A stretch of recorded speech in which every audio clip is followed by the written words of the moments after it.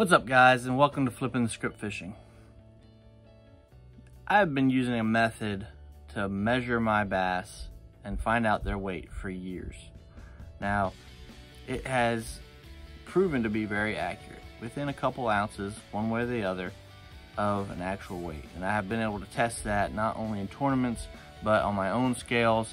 And the problem is those scales will wear out and they're not always really accurate. Math is always the same. As long as I'm getting an accurate measurement, I can find out a very accurate weight for my fish. I will show you that equation, and all you need to take with you out on the water is a tape measure. That equation is length of the fish from the tip of the mouth to the tip of the tail. So length of the fish times length of the fish times girth of the fish, which is a measurement around the fattest part of the fish, all divided by 1200, and that will give you a very accurate weight in pounds. And I'll show you that in just 1 second.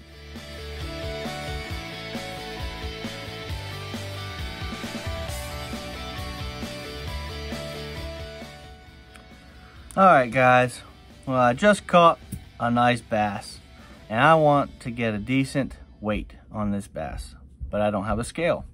So what do? Alright, well, all I need is this tape measure. Easy fabric tape measure, flexible one. It's the best way to go.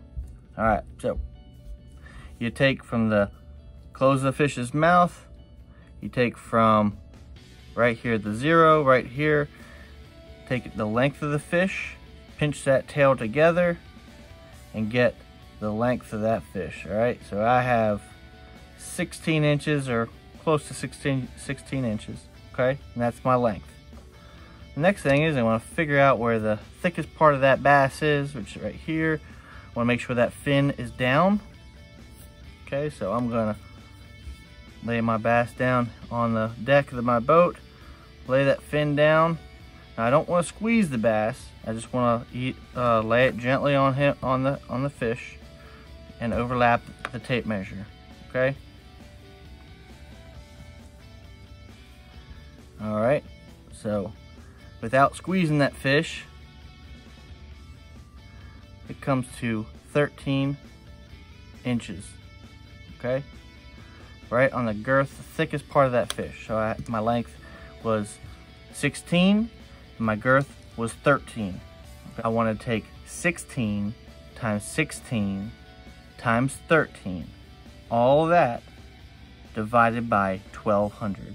And that will give me the weight of this fish.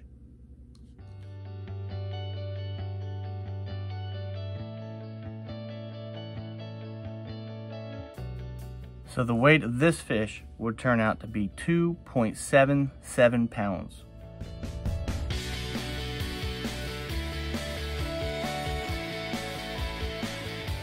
Now, you need to remember that 0.77 isn't 7 ounces. That is 0.77 of 16 ounces. So that's almost another pound. So that 0.77 would actually come to almost 3/4 of a pound of fish. So if there are 16 ounces in 1 pound, 3/4 of a pound would be about 12 ounces. So this bass here would weigh 2 pounds and 12 ounces, or right there about.